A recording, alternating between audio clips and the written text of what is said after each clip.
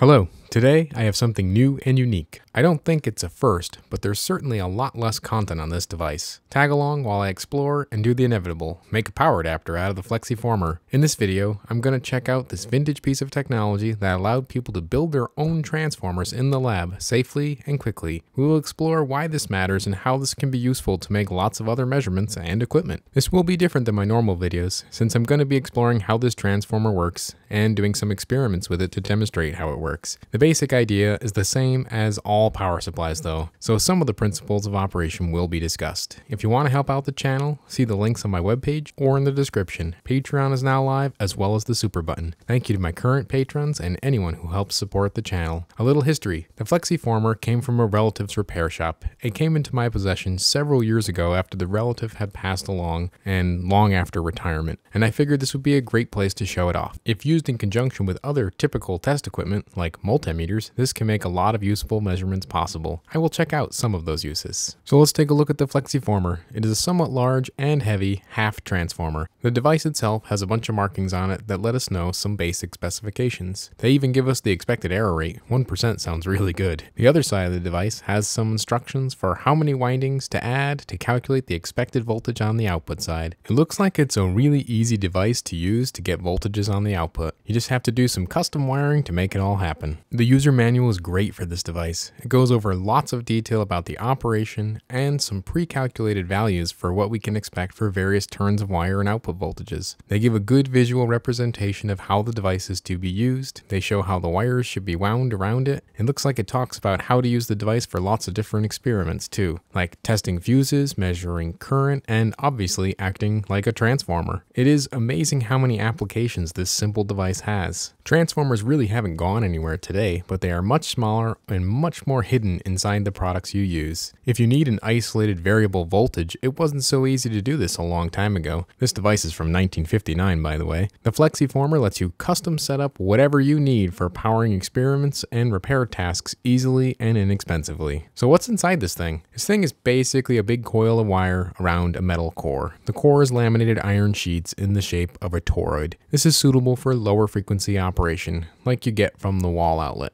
but it's not suitable for high frequencies like used in modern switching power supplies. Notice this transformer is massive when compared to a modern power adapter of the same power capability. When we go ahead and plug it in, we can see that this transformer uses about 1 watt of power just sitting there doing nothing. So the first application for a primary transformer core is to generate high current on the output. There are some basic formulas for how transformers work. Basically, the current is a multiple of the transformer's primary turns and the secondary turns. The formulas are presented here in this table. These are quite basic and only provided for the general characteristics of transformers. In this case, we are going to have 2 turns on the output and 400 turns on the input, so we should expect 1 amp on the input and 200 amps on the output at full load. This will only be with a very low resistance material though. We're going to test it with something a little smaller. That high potential current though can cause some conductors to get very hot and even melt pieces of metal. Let's see if we can make this wire glow. It isn't very bright, but it is glowing. Neat.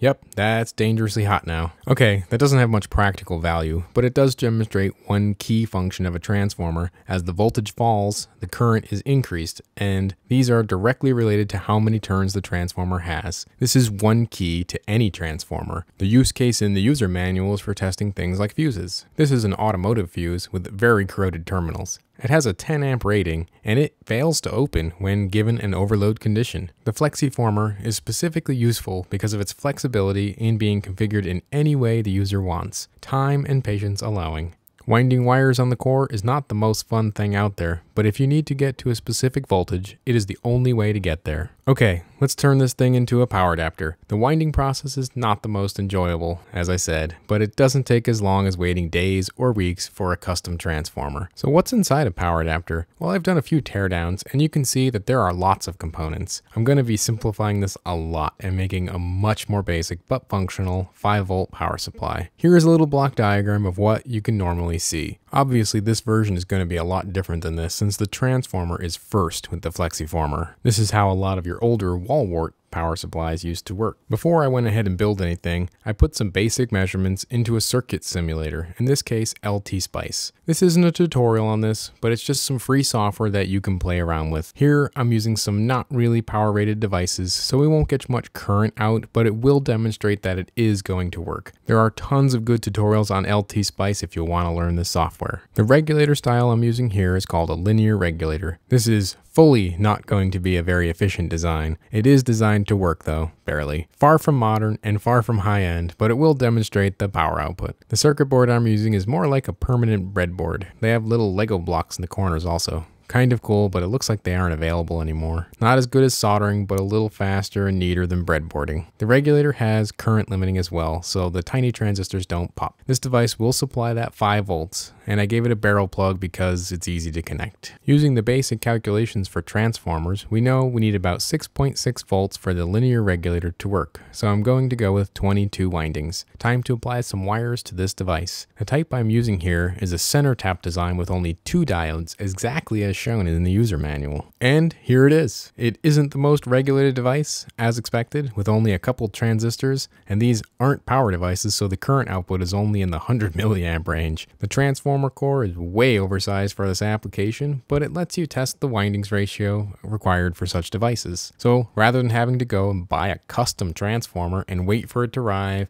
or having to wind 400 terms of primary yourself, this saves time and effort for making circuits powered from mains. I know today it is mostly out of date with modern DC power supplies, but this is a vintage device and it shows how things used to be done. It's a fun thing to learn a little bit about the history of electronics. So when talking about the power performance, this adapter is terrible, but it was expected to be. It has high idle power usage because transformers have losses in the wires and the core. This is one reason why newer power adapters are so much more efficient. Also, this uses a linear regulator. That means that it converts a lot of that extra voltage drop just directly into heat instead of sending it over to your device. The other thing about this power adapter is the fact that it cannot support universal voltage inputs. Because the primary windings are fixed, if you increase the input voltage, you will increase the output voltage and potentially damage the transformer. This is unlike the power adapter of today that use switching regulation. This is a topic for another day though. So there we have it, the Flexiformer, a crucial building block to power supplies and transformers. I hope you have enjoyed watching as much as I did making this video. This device, even today, still has tons of applications to experimenting with low voltage power supplies or applying high currents in a more safe way than rewiring a microwave transformer. Don't do that. This device is still dangerous as it does have exposed connections on the AC side. So remember, if you want to play with one of these, you're doing so at your own risk. Hopefully you enjoyed watching the Flexiformer and learned a little something while watching.